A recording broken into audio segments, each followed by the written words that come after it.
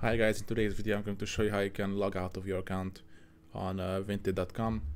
So first things first, you're going to head over to Vinted. You're going to click on your profile and here you should see this option where it says log out. You're just going to click on that and we are basically done. That's how easy it is, and we can now either log back into our account or we can create another one if you wish to. Okay, so basically yeah, that's it for today's video guys, and hope to see you in the next one.